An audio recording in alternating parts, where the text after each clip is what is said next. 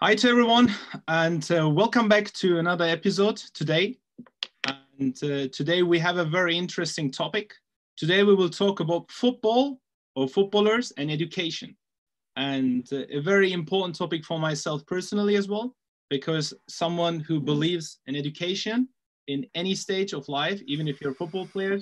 So it's for me a fantastic session today, the 5th episode. And we will talk about education. I'm happy to announce fantastic guests today from different places all over the world. So we have from America, from Utah with us. He will explain what he is doing there. Really thanks to being with us. Sam Brown, 10 o'clock in the morning over there, I think. And Sam is a Harvard graduate, and Sam plays football for Real Monarchs. Am I saying it the right way? Yep, Real Monarchs, yeah.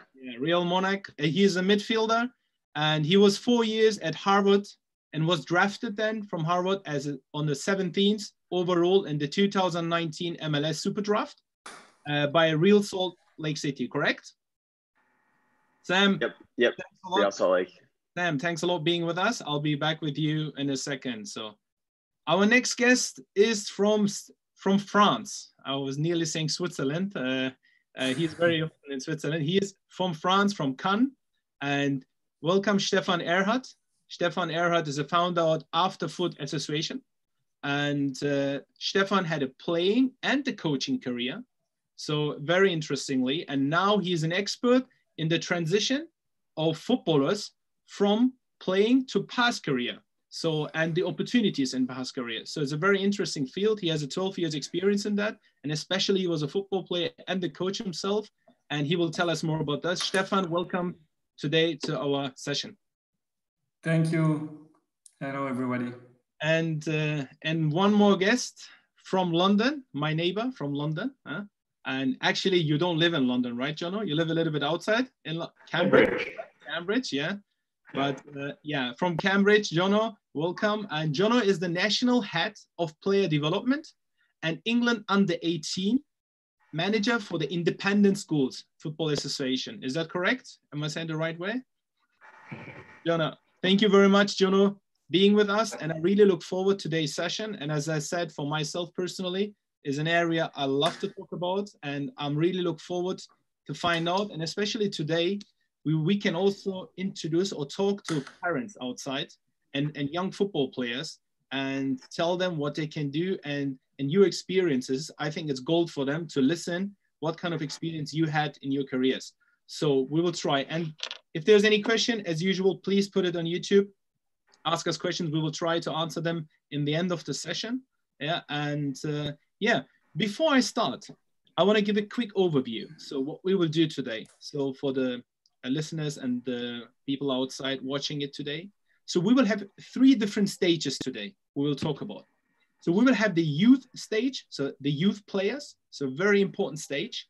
There must be usually a balance between school and football. So we will talk about how youth players can actually manage that and balance it. So they are in a kind of pressure of being at school and deliver it, and at the same time in football. So they're in the middle of something not easy. And we will talk about how they can actually manage both, or is it both not possible? So we will discuss what kind of ways they can do both, be educated and be a good football player. And afterwards, the second stage, we will talk about professional football players. So that means they become a professional football player, and now they are in the career. What are they doing? Are they still educating themselves or just sitting home and playing PlayStation? Are there opportunities for them to educate themselves? What is there outside that these football players can do? Because we know they have so much free time. In football, it's just football, having training once a day usually, sometimes twice, but that's it. Then they're at home and they have so much time. How can they use that time to benefit and profit after career from that? It's very important. Whatever you put in now, you have the advantage afterwards, after career. If it's doing an online course, if it's learning a language. I mean, there's so many ideas I think we will talk about today. And the last point today we will talk is after career. So we talk about youth players, we talk about the professional players, and we talk about the player who just retired. What happens with a player then, right? What can he do? He's just above 30. 32, 33, maybe 35, maybe some plays longer, goalkeepers, but that's it. That means they're suddenly in life and have to adapt to something very new. So what opportunities are for these people outside there? So that's the three areas we'll talk. But first of all, before we start with questions, I would like that you, all of you, introduce yourself more in detail. And Sam, you're from America, you're the furthest away. So I think we start with you. Sure. Yeah, again, thanks for having me. I think this is a really cool experience and something that I haven't done before. So I'm glad to share all my insights and stuff. As I said to you earlier, I was born in Hong Kong and I lived in Singapore for 9 years. My family moved to Michigan, which is a state in the Midwest, when I was about 10. I played for a club team there, a youth team called the Michigan Wolves. My club team was affiliated with a professional team in the MLS, the Columbus Crew, throughout my high school years. So that was more when I was 15, 16, 17. I went through the whole college recruiting process in the States, which is unique. I think it's different from a lot of the experiences that players in Europe have in pro academies, just because, you know, when I was going through the process, college was a priority, but also a stepping stone for players who wanted to play pro. It was kind of the intermediate step between high school and the professional ranks. So grew up in Michigan, played there. I was recruited by Harvard, some other schools as well, but I wanted to go to Harvard. I wanted to kind of get the best of both worlds in terms of an education and a soccer experience. I wouldn't say Harvard was as competitive on the soccer side as some of the other schools that I was recruited by or we played against, but we were competitive nonetheless. And I think that was a good experience that I probably wouldn't trade in terms of like playing anywhere else. Played forwards at Harvard, like you said. We had a couple up and down years. Was drafted, like you said, by Real Salt Lake. I played for their USL team, which is the second division team in the States here, Real Monarchs. Have been here a little over a year now. We were fortunate enough to win the league last year, so that was great, awesome in my rookie year. So that was really cool. Yeah, that's about it so far. Thank you very much, Sam. Thank you very much. Yeah, let's move forward. Let's move forward with Stephane. Stephane, now a little bit about yourself. What are you doing? And about your project you built and created. Yeah, thank you, Erkut. Pleasure to be here as well. I'm going to try to be as short as Sam, which is a bit difficult because I'm probably much older. But I had a football career, as you said, not in the top divisions. So basically, I continued my studies while playing football, and I played in French teams. And then I moved away from France to fulfill my passion. So I played football in China, in New Zealand, in countries like this. And then I had a first glitch in my career when I was like 24. I got a very serious knee injury, so couldn't play for several months, and then realized, okay, football is good, but maybe I need to do something on the side so I can have like a double career. So I worked in a chamber of commerce for 3 years, and I started to help people starting companies. And that's where I got in contact for the first time with players who were actually playing with me or against me, or that I knew from before were either starting companies or willing to invest money in different projects. So I was helping them that way with the French Player Union. Then I went back to China for 3 years, played football again there, and started my own company. And then at the age of 29, came back to my hometown in Strasbourg and started again my second career, which for me was the third career already. So went back to school, started to do an MBA course about football industries in England, so in Liverpool. And I also started taking my coaching license. And I therefore joined my club, Strasbourg. I played and coached for them for like 3-4 years with different roles at the academy with the professional team. And then I moved to Switzerland. I worked 3 years for an agency working on media rights, marketing rights, so more, let's say, on the business side of football. And then I joined UEFA as an employee 6 years ago. But that's not the topic of the day. The project I'm here to talk about today is an association called Afterfoot, which was created in 2015, and in which we support players during their career and after their career in various capacities. Wow. It's a long, long career as a football player, and always education between, and as a coach. I mean, and you have a lot of experience, so now you can give it back to players who are in that situation like you were yourself. So it's really valuable for them. Thank you very much, Stephane. We'll start talking in a bit. And then last but not least, Jono. Thank you very much, Erkut, for having me, and hello, everyone. So yeah, my brief history, brief bio. I was a young player at an academy when during my school years, and looking back, very thankful to my parents who rightfully moved me over towards the education side. So education became my priority, which actually was a blessing in disguise. If I'm honest, I was never good enough.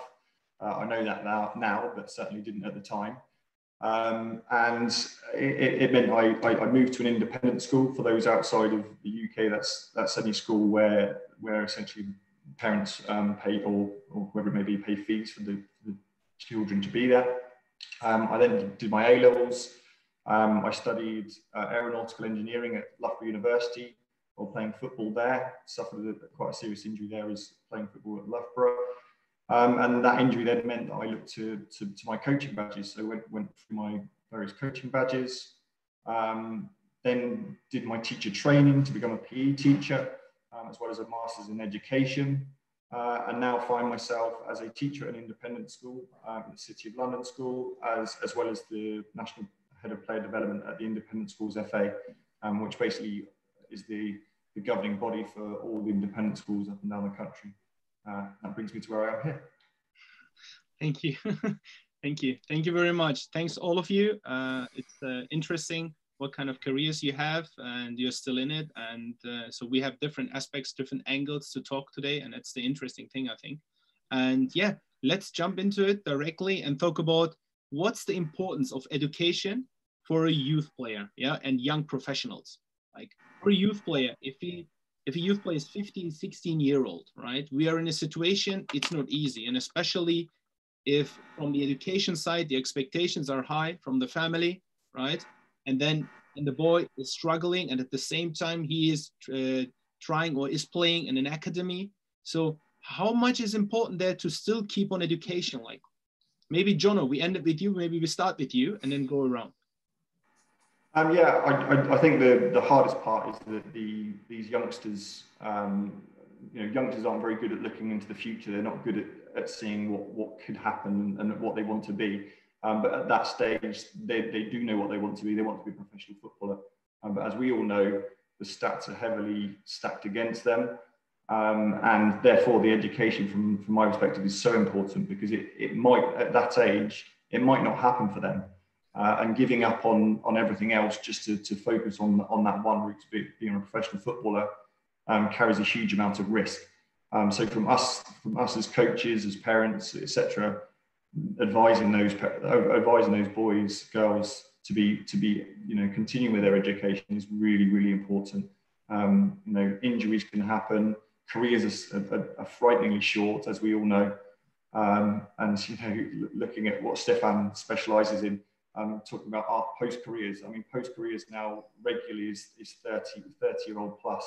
And as I know, I still feel quite young in my career, but I'm much closer to 40 now. So education, very important. Thank you very much. And Jono, while I'm with you, how is it right in the United Kingdom, like the educational sector? Like, how does club see it? Like, I mean, when it comes to education, like, is it like easy? And I will give some examples about other countries as well. Yeah, the UK, I think it's fair to say it's improving. I think since the EPPP was introduced, where certain categories had to provide certain resources towards the education of their academy players, it's definitely improving. But I think the culture in the UK is a big problem, because there isn't a culture right now of doing both. There isn't a culture of you can be studying and playing as a youngster. The boys are still encouraged to be playing football and perhaps keep their education ticking along. I think battling that culture is a real challenge in the UK right now. Okay, that means, with other words, the families or the players have to do by themselves more, really pressuring towards it and trying to make the best out of it. Got it. So if we move on, in France, right? Stephane, how is it there like? And what do you think about youth players and education? I mean, you work with players. They are actually right now professional athletes, but also after career. But how is it in France? And what do you think about youth players, about their education? Can they do both at the same time? Yeah, I mean, in France, I have to say that the professional academies are really well structured, and I know many clubs who do really a great job at keeping the young players in the track. In France, we have what is called baccalaureate, which is the diploma you do when you're like 17, 18 years old. And this is your entry pass for the university. So if at any time in your life you want to go to university, you will need to have this diploma. So we push as much as we can the players to make sure they go up to that level, because if in the future, during their career or after their career, they want to go back to school, they will need that diploma to start again. And we have many good examples, like, for example, Raphael Varane, or I can tell so many others, who even got this diploma with very high grades and very high marks. So we have clear examples of players who could do both. And every year in many French academies, you have a lot of players who graduate from this. And what I would like to say as well is that you were saying that these players were 15, 16, 17. This is still the age where they construct their personality, and they construct their brain, and they construct their way of thinking. So it's not an age where you can abandon school, because everything you learn on a daily basis, even if you're not the best of your class, even if you're not focused 9 hours per day, will help you in this process of becoming an adult and becoming responsible and growing during your career and being able to continue to learn in the future. Stephane, is it in France? Is it like you said, their academies, they help? Is education inside these academies, or are they on private, or the kids go to school, but the academies are working with these schools kind of in cooperation or help each other?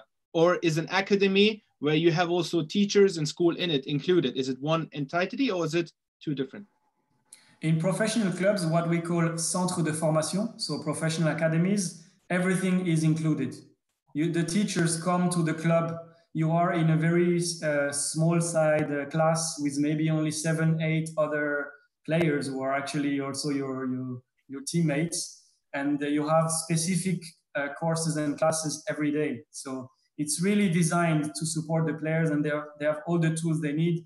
They even have breaks to have some rest after lunch.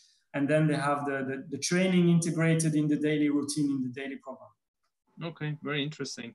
Sam, let's come towards you. But you were at university, you went through the stage by yourself. How difficult was it for you to come first to university, right? To university like Harvard, right?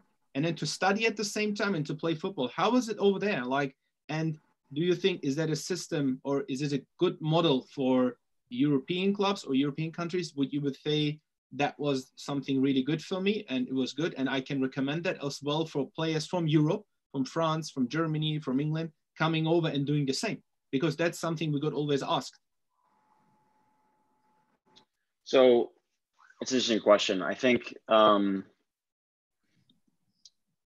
Harvard's a very specific example, because you have kids who are going there and their first option probably isn't to play professional soccer or professional football, right? But I think the youth soccer landscape in the States is shifting a little bit. You're starting to see more of the MLS clubs have academies. Like every MLS club now, you're required to have an academy. But like that wasn't the case, 10 years ago. With those players, with those youth players in those academies, right now, I think they're being pushed to put all their eggs in one basket, and that basket is trying to play professionally. So their first option, if they're in those academies, is to play pro, right? So the second option then would probably be to play college. So it's tough because the kids, I think Jono alluded to it, but they don't have a good, there's not much perspective as far as seeing into the future. They're being told by these clubs, you know, you want to play pro, you're in a pro environment. That should be your goal, your number one goal, you know, no questions asked. But I think people are just, specifically in the pro academies, they're just starting to promote the aspect of college. Whereas if you're not in a pro academy, if you're playing for an independent club team, I think college is a more viable option. I was in that boat where my parents always pushed education first. And I used my soccer ability to help me get into Harvard, to help me further my education that way. I think when I was at Harvard, the balance between school and the season and training and stuff, it was initially hard at first. But I adapted to it. You know, as my second, third, fourth year, I was used to it. I would say as well that it depends on which part of the year. The college soccer season was in the fall. So we had all our games then. Maybe at the time we had like a lighter class load then, whereas in the spring you could take more classes because the games weren't until the latter part of the year. That makes sense. Okay. And just to get an understanding, you're studying at Harvard, and do you have then everyday training? Like, do you have a program? Do you have a coach there? Is like actually an academy inside the university kind of? Is like, how does your day look like? Your day doesn't look like a normal student there. So is it everyday training or twice training, or what do you do when other students, they have, for example, a lesson, and will you miss some lessons and have to do it afterwards, or how does that work? And where do you train? Are you training at the campus, or do you go somewhere else for training?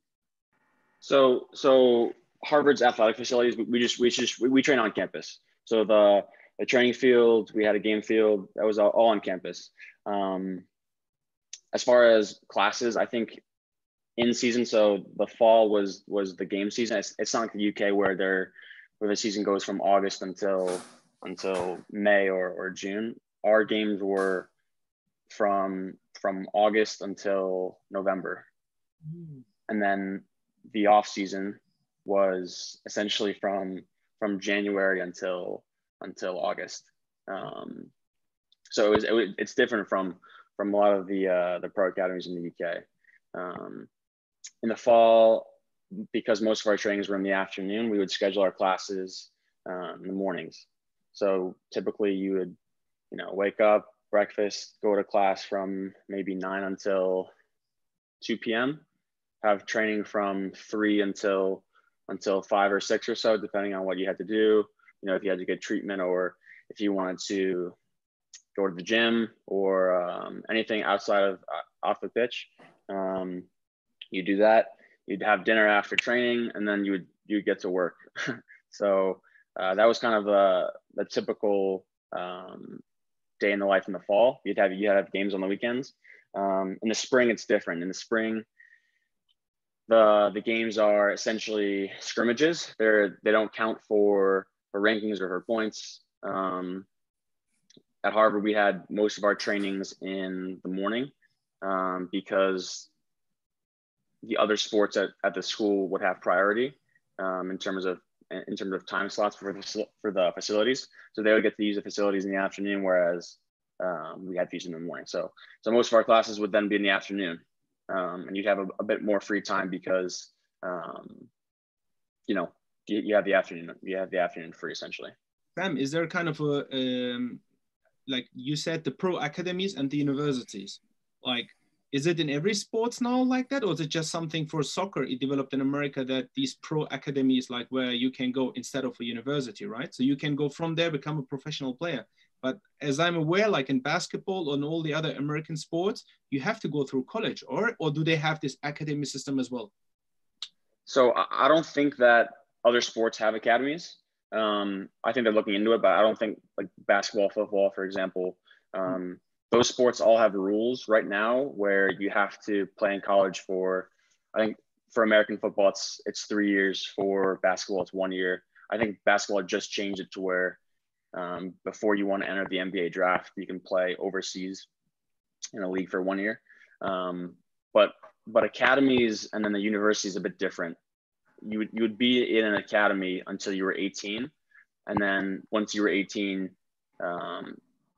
I think that's when kids decide whether they want to go to school and go to the university and play for a university team, which is what I did, or they're hoping to sign a contract and go pro. Okay, thank you.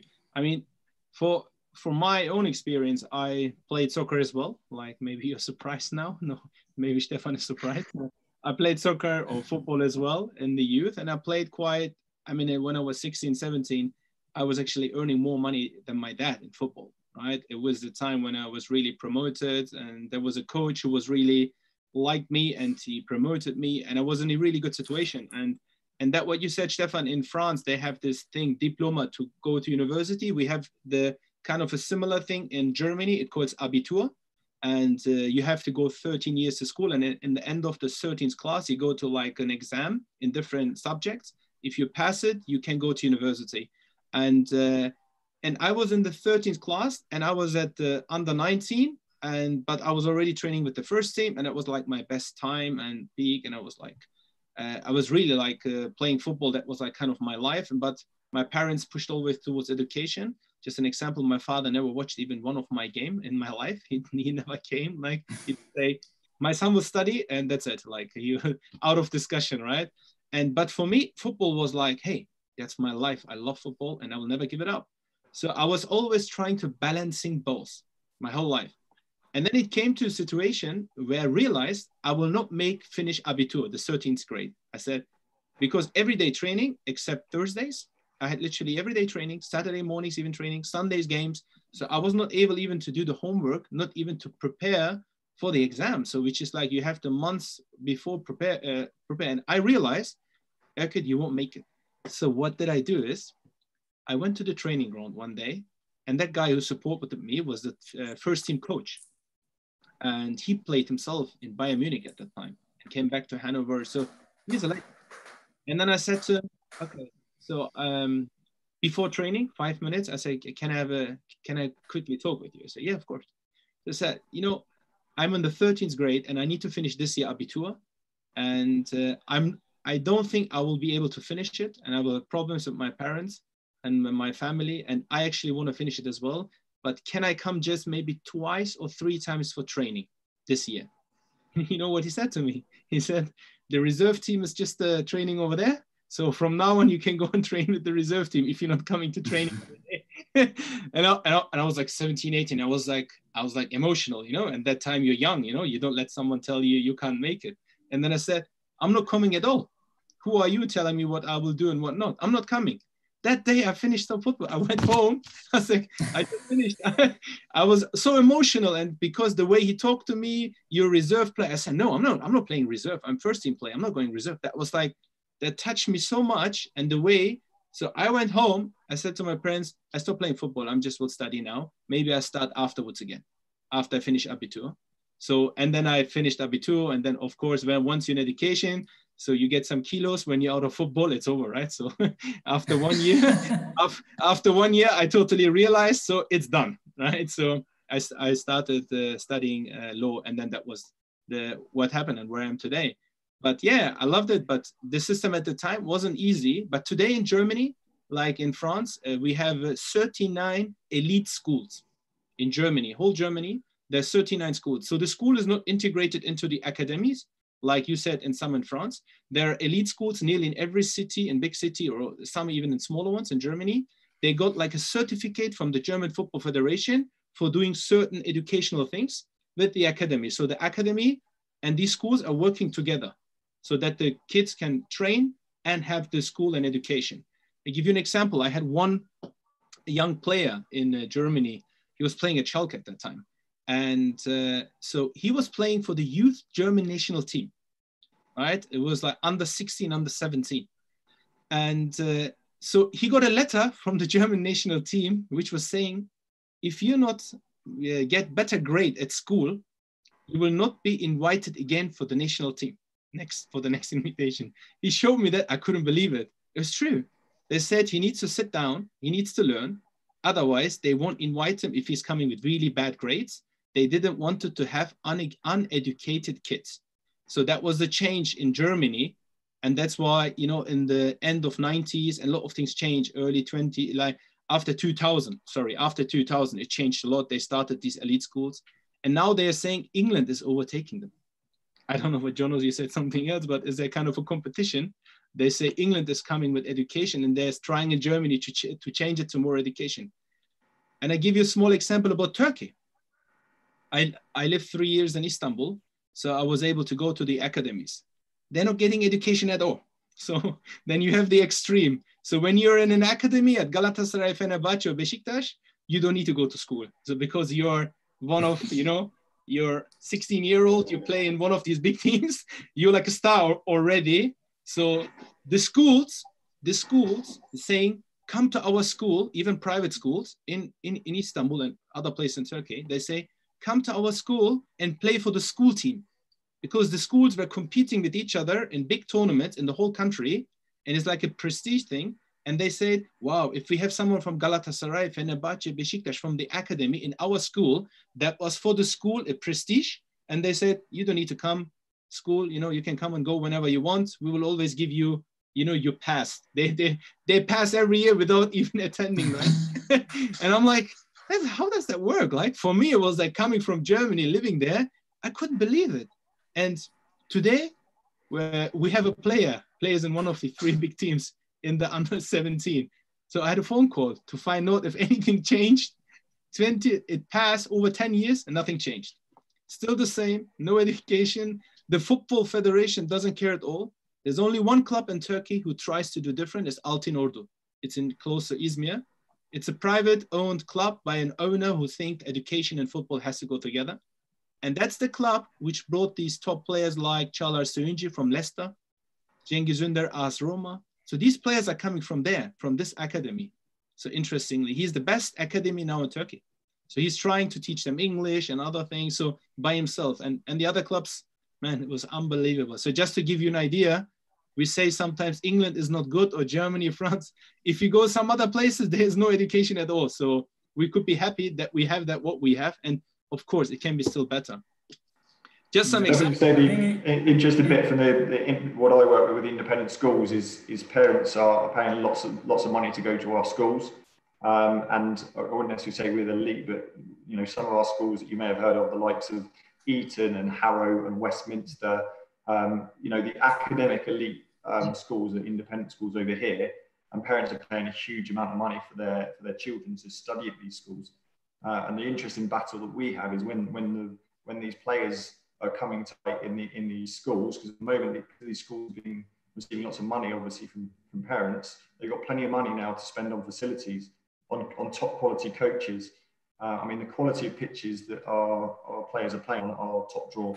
All the ex-pros now are coming to start to coach, and it's meaning more and more independent school players are reaching the standard. But then there comes the battle at 15, 16, when the parents are paying all this money for their kids to be academic and get the top grades, etc. And the clubs are saying, no, we want to take your son or daughter out of that school and bring them into our umbrella, and you know, we'll deal with their education.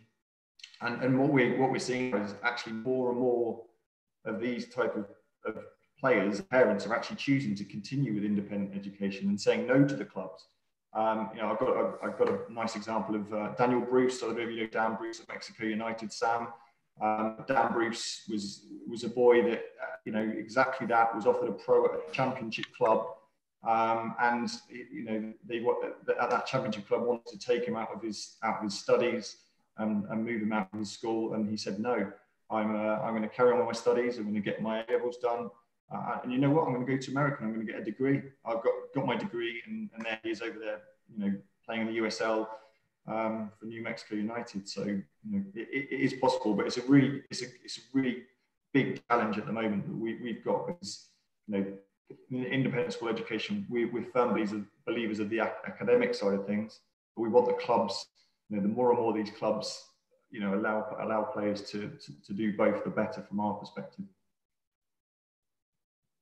Does anyone, thank you, Jono, does anyone want to add something to the youth system or any other things? So otherwise we will move on to professional football players and education. Yeah, I just want to finish, Erkut, by saying that we should not forget that players are going to be citizens.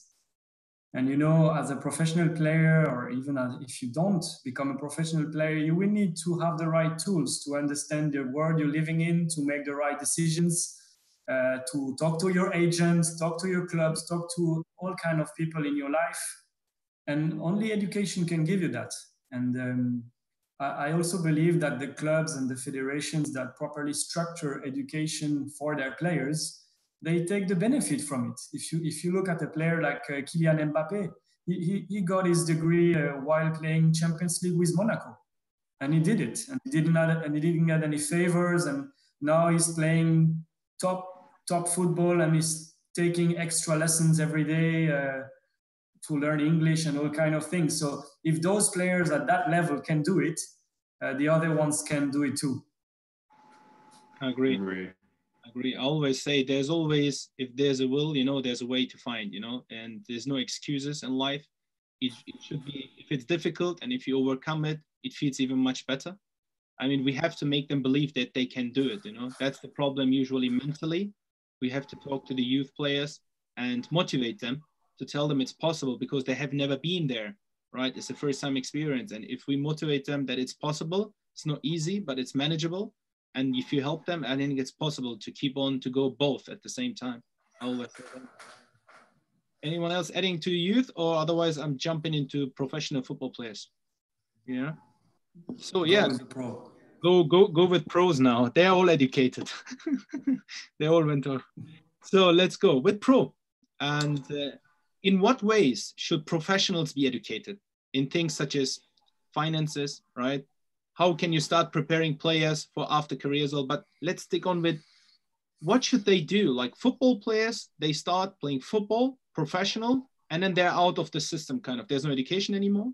And I don't think, other than languages, the clubs don't care about other than languages. I've seen over the years, they say, okay, if you come to England, you should learn English. We help you with an English teacher, or that's it. Or if you need a house, we put you in touch with someone, or a car or a telephone, whatever, right? There's someone in the club who helps with these things. But other than that, they're 19, 20 years old, earning, some of them, a lot of money already, and they don't know what to do.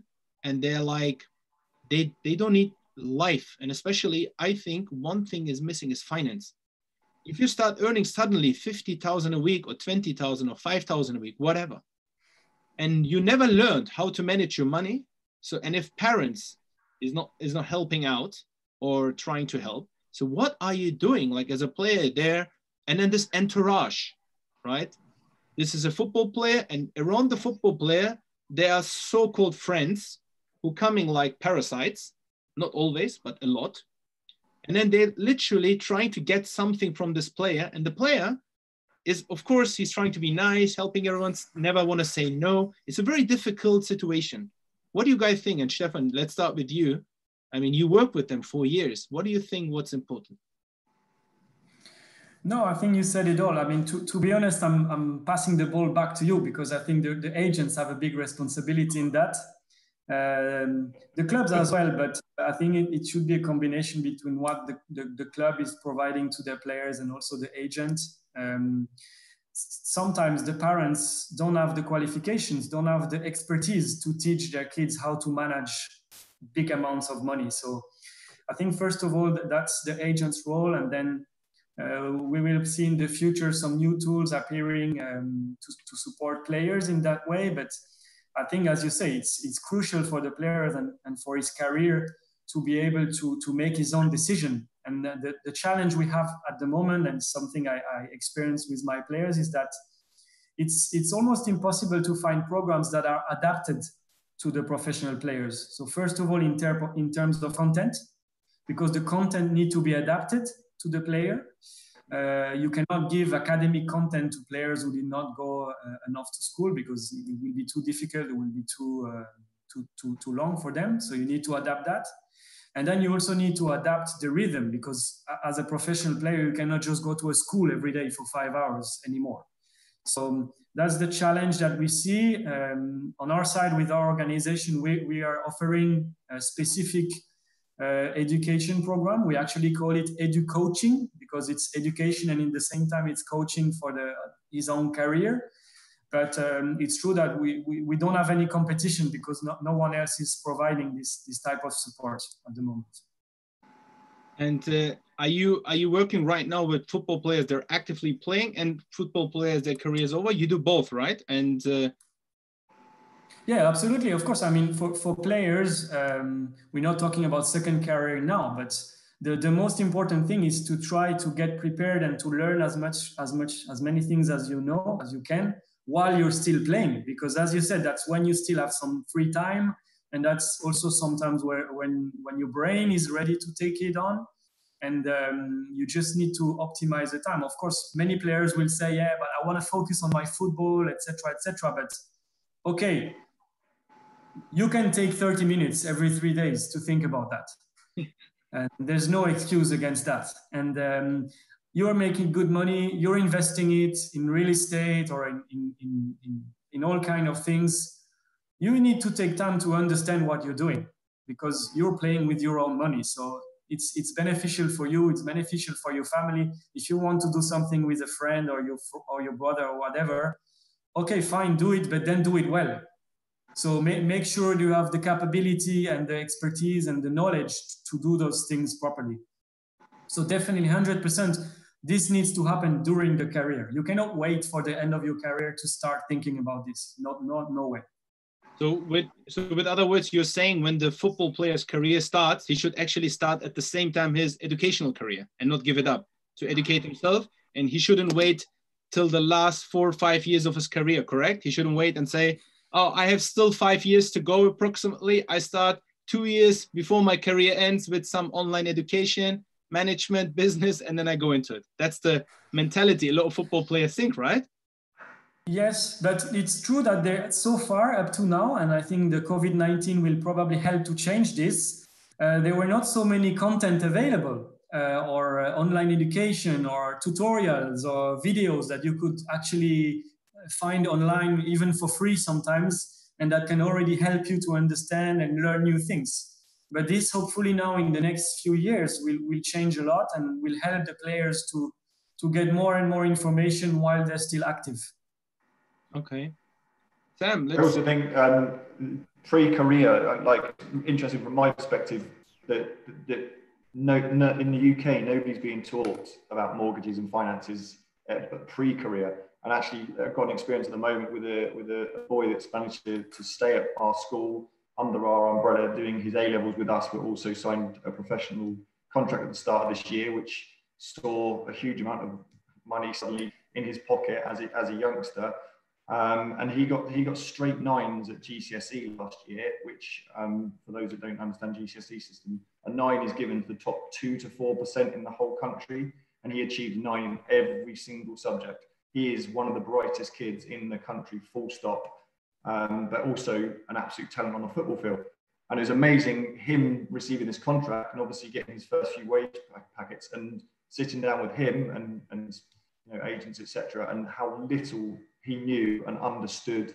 You know, talking about saving money and in how you could invest it and what, you know, starting to think about that. And it's amazing that someone that unbelievably bright has gone through his life and not even thought about what on earth a mortgage might be. You know, owning a house, what on earth, you know, I think that's a real shame. I think the more you know, perhaps our whole education program within the UK needs to include that, you know, not just to footballers, to our kids, so that they can prepare a bit better for the real world, I think. It's true. Sam, on your side, Sam, you're now playing football. What's with your education? Have you stopped everything, or are you doing something? Be honest with us. Yeah, I've forgotten everything. No, I think it's actually a really good point that that Jono makes, in that I think most kids in the U.S. And most kids that go through like a traditional liberal education system, they don't have an understanding of, you know, personal finances, budgeting, investing, some of these civic, like when Stephane said, you know, being a citizen. You know, even for me coming out of school, I'm paying rent now.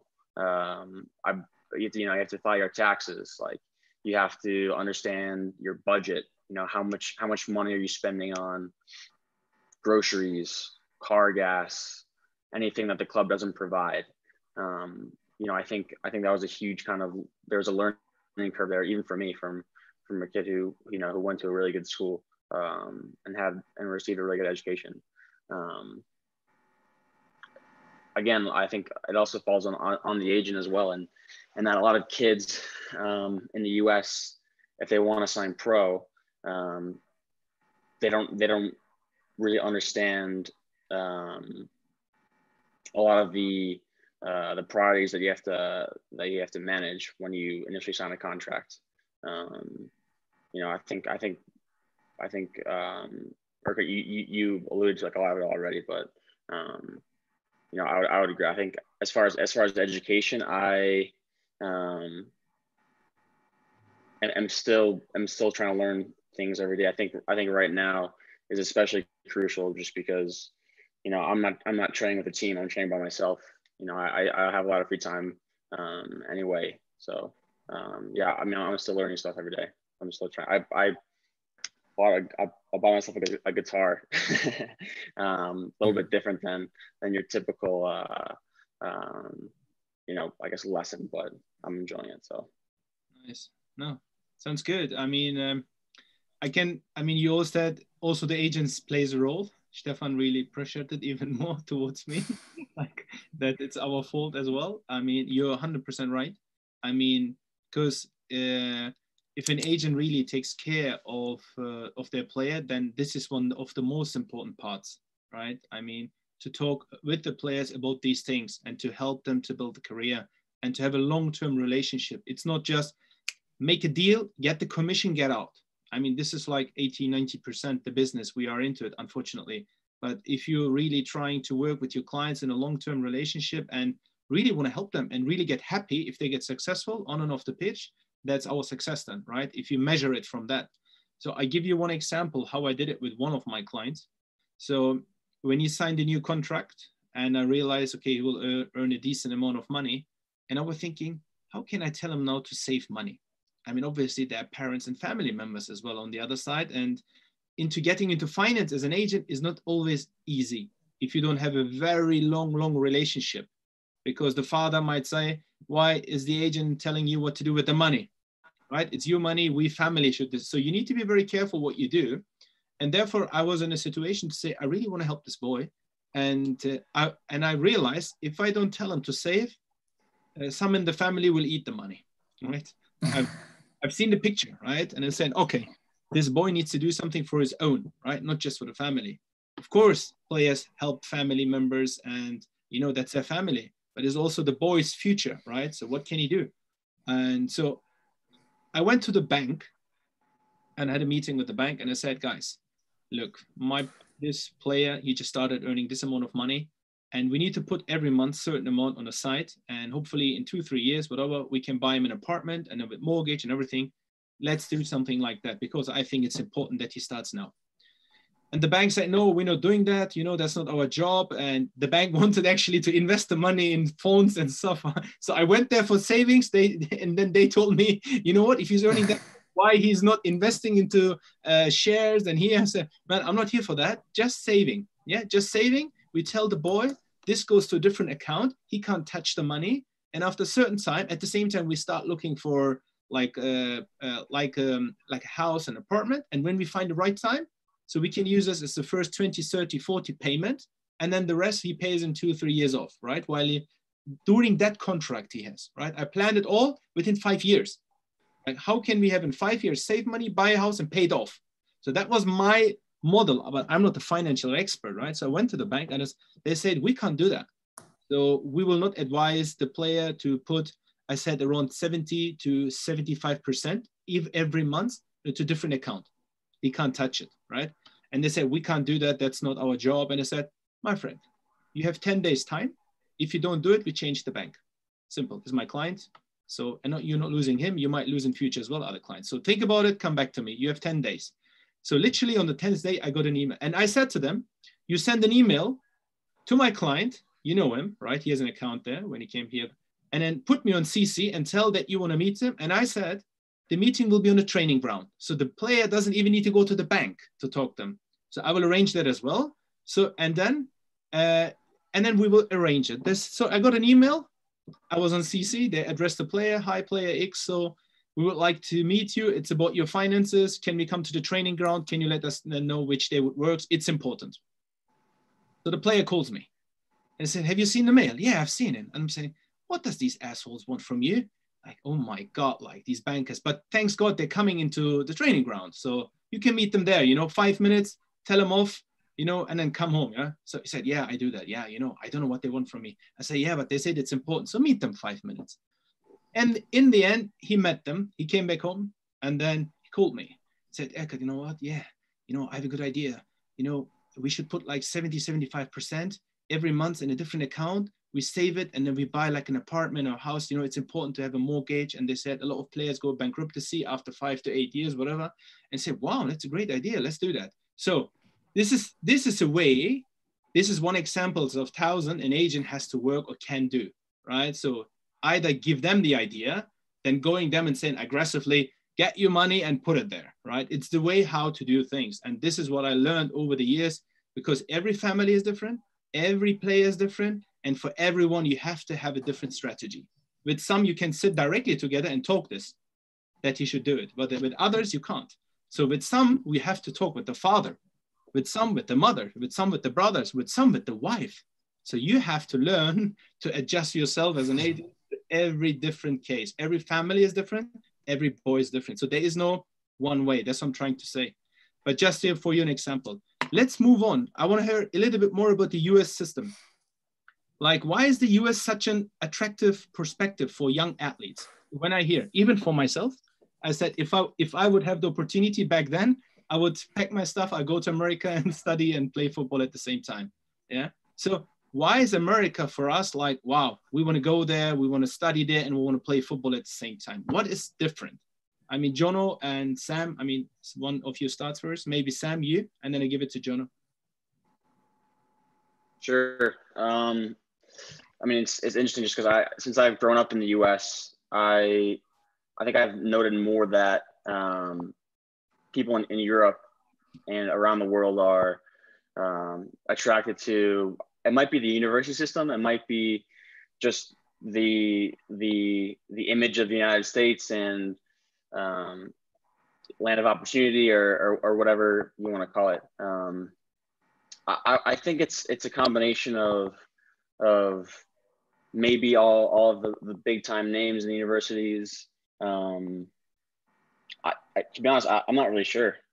I think it might be easier for Jono to speak on it, just because as an American, I think I have maybe a limited perspective as far as why people are so attracted to it. So okay, and Jono, on your side, there's students or they go over the students like kids when they're 16, 17. You have it, I think, in your system.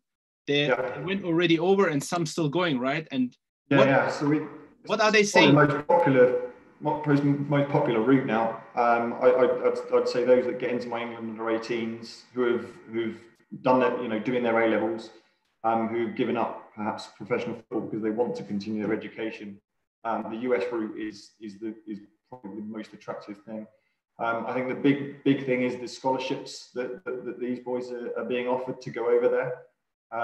The UK degree used to be so much cheaper than a US degree, but the disparity now is sort of the gap between the two prices is closing as ours is getting more expensive. It's not a massive difference, but a US university, examples have got 3 boys this year that have been offered full rides at American universities. That's free education, that's free accommodation, free food, free textbooks, the works, to go over to America to play in front of big crowds, as you've experienced, Sam, in amazing facilities, being flown around the country with, I mean, it just sounds absolutely amazing. Or they could stay in the UK, and unfortunately, the UK universities, I think we are unfortunately behind the times with regards to that. You know, looking around the various universities, the biggest scholarships I can see are sort of in the way of maybe £5,000 a year, whereas you know you're literally talking hundreds of thousands of dollars worth of scholarship that have been given to go over there. And then you get the proof in the pudding of the people like yourself, Sam, who've studied, who got themselves a degree at the end of it. So you've got your fallback option, and you walk into a big contract. I think the ISFA's had a really good six months. We've had four boys sign contracts at MLS and USL clubs. You know, an example, Lawrence Wyke, who literally just graduated from Furman University, and before the lockdown made his debut for Atlanta United in front of 65,000 people, and he turned down the academy route over in the UK, and you know he's boasting A-levels, a degree. I don't know the details of his scholarship, but I know he was a scholar at Furman, and he's now a professional footballer, you know, living the dream as well. So it's hard not to. Like, take me there. I mean, that's also what I hear. That's everything what I hear about the system over there. For the ones who are going, are really happy that they've been there. That's the importance, you know, to get the feedback from them. That's why I tell to some of the players, if they're really talented, as well on and off the pitch, to be educated, it's another opportunity at least to create this opportunity. That's what we have to do on our sides, to give the boy one more option, to say, look, you have this option, but you have also the option to go, and it develops them. When you're 17, 18, go out of home and live in another country, it also develops your personality. I think it's not easy to leave a country, go somewhere else. Okay, it's English speaking. For people from England, it's easier to go to America than from another country like French. French people don't speak much English, I think, or am I wrong, other than Stephane? Not like this. That's why in Germany always say they don't speak English much. And yeah, that it's difficult, but from England it's easy. You know? I do think it's a shame though that I do think it's a real shame that the UK are losing a lot of really talented footballers who are clever to America. I've got friends that run football programs at our universities who are desperately trying to make changes there and to try and improve that, because it does mean that the MLS and USL are benefiting from you know lots of players coming over from Europe at the moment. So fingers crossed that does improve. Let's maybe move on. We haven't talked about the players after career. I mean, we talk now about youth, professionals, and let's talk a little bit. I'm taking off time of use. I can see you're nearly 1 hour, but let's talk about a little bit after career. And I think, Stephane, you are the expert for that. Like, you work in that field every day. That's kind of what you do. So what's important there for players after career? What can be done? Like, what is your work? How does it look like? What are you doing with these players? So yeah, basically, as I said before, the most important thing is to start before it's finished. Because you can easily understand that when you're still an active player, you have every day lots of people coming around you, asking questions, trying to be nice to you, trying to do favors to you, and who are attracted by the shiny life of being a footballer. And you realize when your career is over that this stops actually very, very quickly. Doesn't matter the level. And therefore, if you're smart, you want to use all those contacts and all that network and build it while you're still active, because that's when all the good opportunities come. Now, there is another side of the coin, is that, as you were saying before, we consider this as the entourage of the player. And not all the people who come to you asking you for different things or giving you different opportunities come with good intentions. So the player needs to be able to compare and to analyze the different opportunities and offers that he receives. So we help the players in that sense. So we're never ever gonna take the player's money and put it here or there, or start a company for him, etc., etc. We educate, we teach the player how to make those decisions. So for example, you were talking about mortgage. You want to make an investment in real estate. Okay, we're gonna help you with your understand how to do a mortgage, how much money to put up front, how to negotiate with your bank, how to negotiate the rate of your mortgage, how to negotiate the insurance, which questions you should ask to the real estate agent, how compare different offers, and so on. So we're really there to support the player in the process so that he gains this knowledge and expertise on the way during his career. And therefore, he can already at least analyze the different opportunities that he receives. And then on the way, he can make decisions either to invest or keep some contacts on the side, or maybe invest in a clever way with some other people, or keep all those contacts hot for that. When he decides to stop his career, he can still use them. But the second point I wanted to make is that you need to do this process during your career because you never know when it stops. And that you were mentioning before, like 32, 33, 35, of course, but that's in the best case scenarios. And don't forget, in Europe, the average length of a professional career is only 5 years. So if you take the average all across Europe, all professional contracts for all the careers, the average is 5 years. So you do have a lot of players who can luckily play until 30, 32, 35, but you also have an awful lot of players who finish their career at the age of 24, 25, 26. And this can come from an injury, like proper sporting injury. I had a big one, but it can happen to any player. It can also come from lack of performance. So basically, you're not as good anymore, and then suddenly you get a weaker contract, and then a weaker contract, and a weaker contract. You end up being in fourth or fifth division, and that's maybe not really what you wanted to do, or the money is not enough anymore. Or you can also imagine like proper accidents, because as I said, players are citizens. Let's never forget that. You can have a car accident, you can have a problem with your health, you can have a heart, anything. And people often forget that because they are so ambitious and so proud and so strong in their day-to-day life. Everybody around them is telling them how nice they are, how strong they are, how fast they are. And suddenly they start thinking they're Superman. And they start thinking that they cannot have any problem. But that's not the truth. That's not the reality. So you never know when it strikes you. And therefore, you need to get ready during the entire process. I mean, that was really interesting, especially the point you made. The average career of a football player is just 5 years. I mean, we don't think about that. We always think it's 10 to 15, right? That's what we think. When he's becoming professional with 18, when he plays till 30, 32, 35, must be around 15 years, like, right? That's what we think. But we never hear about them who just started a career and then just drops out. And that's a lot of players. And we don't talk, and especially in England, if you have such a high competition, we're just talking why some of the kids going to America. If the Premier League brings half of the players from abroad, so there's no much place for the younger ones coming up. Simple, right? It's competition. So they end up playing League One, League Two.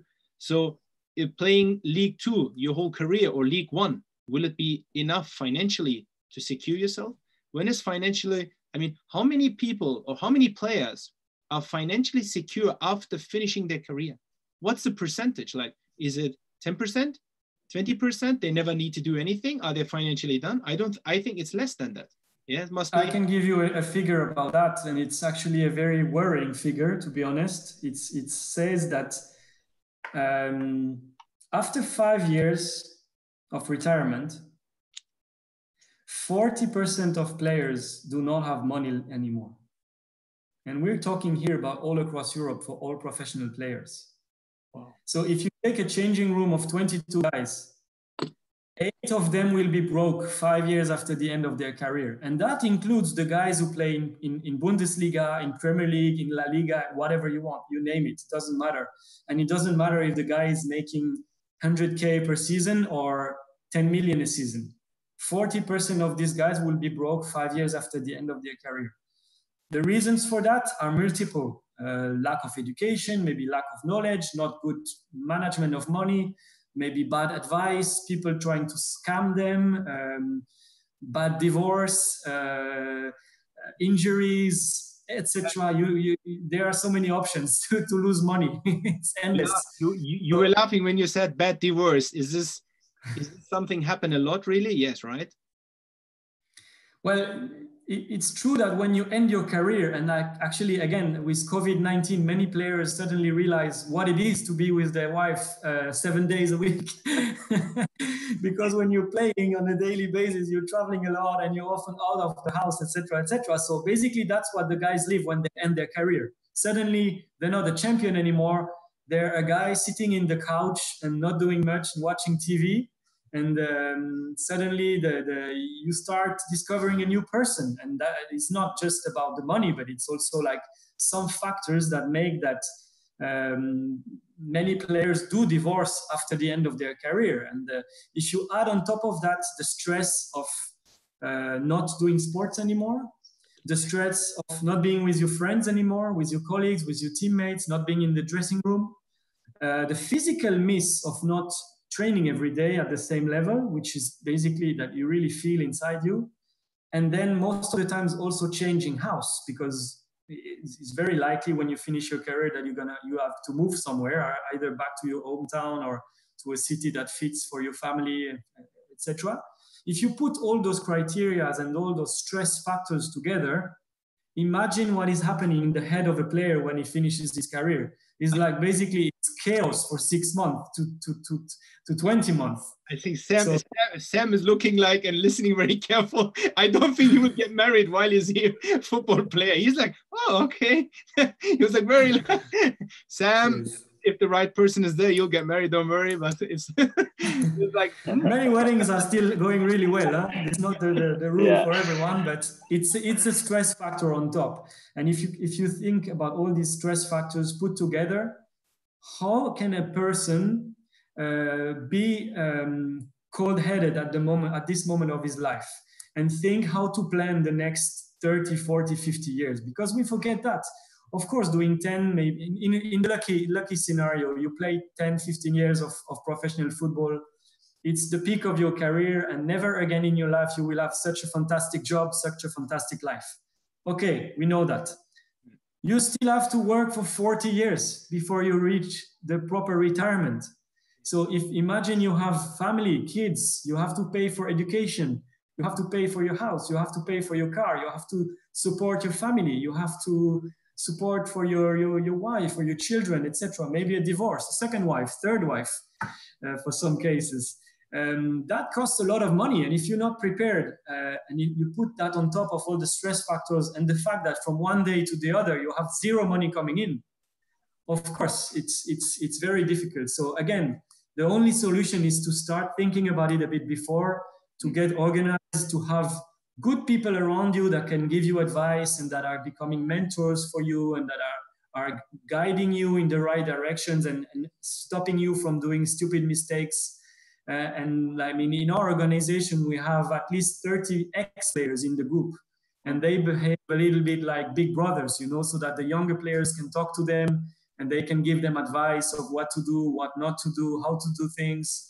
And this is a good transmission of values and knowledge, because when you hear people like Robert Pires or Sebastian Schilacci or Eric Abidal giving you advices on how you should manage your career and how early you need to plan, because the end is tough.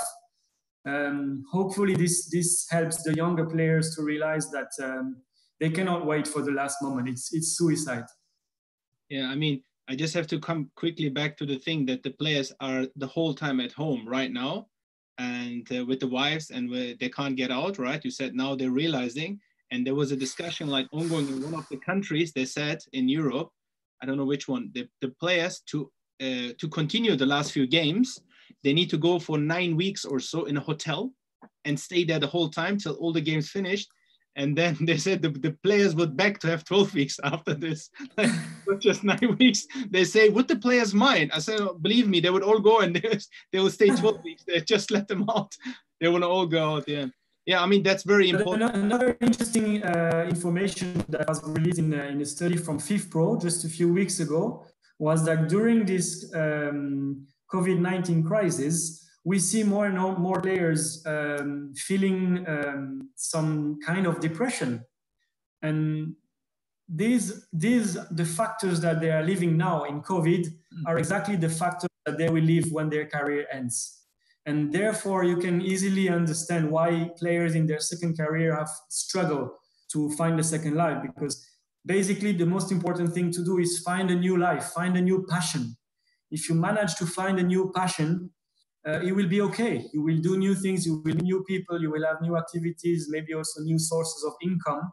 And then your life as a footballer will remain as a nice souvenir and lots of good friends. But if you don't get prepared and if you just wait for the wall to be in front of your nose, it hurts much more.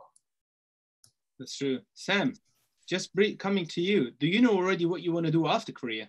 Have you already made any thought? Now, I mean, you're now in the career beginning of your, but is there anything you think if football, because of whatever, one day, hopefully you play till 33, 35, but if you finish earlier, there is something you have already in mind or thinking about? I mean, I heard you have the guitar. I don't know if it's guitar player. No, I think I've started thinking about it for sure. I think one of the benefits of going through the university system was that I was exposed to a lot of different careers and options before I even started playing professionally. So I think that was a huge benefit. And I think being in that environment, most of the regular students at Harvard, and I think most of the regular students at universities, they're your peers and they're going through interview processes. They're talking to companies already about what they want to do. So for me, I was lucky enough to be in that environment because my peers were also going through it. So it was kind of, it was in my best interest to already start thinking about it. In terms of what I want to do specifically, I'm not entirely sure. I think I would be interested in going to grad school, whether it be business school or law school, and then kind of deciding from there. But I can't say right now that I want to, be a banker, or go into finance, or stay in soccer and do work on the business side of soccer. So I'm not entirely sure yet.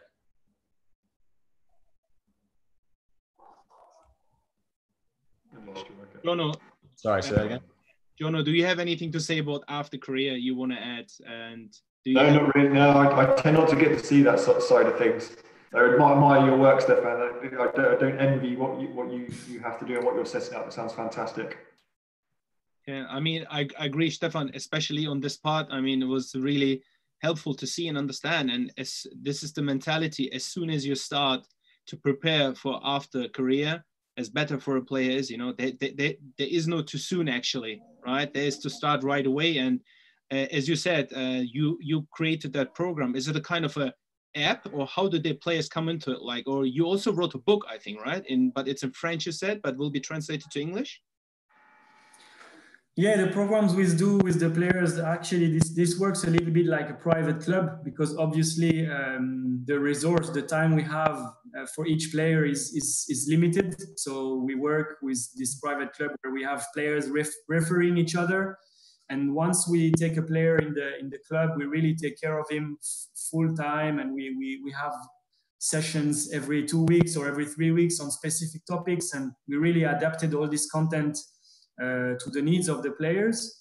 But it's true that there will be other tools in the upcoming months coming for players from different football institutions. And also, as you said, we wrote a book with some advices and the methodology on how you can prepare all this. So it's already available for people who are lucky enough to understand French. But otherwise, for others, we hope in the next few months to be able to release an English version. Okay, thank you. No, that's very interesting. Thank you for that. I mean, I'm done with my questions. Actually, I could talk another 1-2 hours with you guys, which I really enjoy, and especially I learned myself a lot today as well, from the US system till Jono to the private schools in England, and also the after career, what kind of options there. So it's not just educating people outside, educating ourselves and myself. So it's really good. Thank you for being today here with us, with me for this. I really appreciate that. I say thank you on behalf of me and behalf of my team, which works behind, like Charlie, Jack, and everyone else who helped to make this happen. And yeah, and hopefully in another episode one day for something else. We come back together again. And yeah, I wish you all the best. Do you have anything to say? Do you want something add which you have in your mind? I was thinking, should I say it or not? Please feel free to do it now, and then we will close it. Thank you for having us. Thank you very much. Really enjoyable. Thank you, Jono. Yeah, I don't have anything else to say really. I enjoyed it, and I'd be happy to do something else in the future. You know, if you need anything else. Thank you very much. Appreciate that. Stephane, you have the last word. Yeah, thank you, Erkut. It was really interesting for everyone, I think. Thank you also for all the people who listen to us. And let's not forget that in those difficult times, football has to unite. The coaches, the players, administrators, agents, everyone should be together in this difficult situation. It will pass and football will come back. And hopefully what we have experienced over the last few weeks and months will help us to have a more clean football and a more clean football industry in the future, and will help everyone to come back to football with a big smile on our face. Hopefully. Sounds great. Great finish. Perfect. I don't need to say any much more after that. Thank you, Stephane. Thank you, Jono. Thank you, Sam. Pleasure having you, and I wish you all the best. Yeah, stay healthy, most of all, keep safe, and think positive for the future. That's the most important thing for all of us, I think. We'll be back soon. Thank you, guys. Have a great evening. Bye-bye. Thanks. Take care. Ciao. Bye.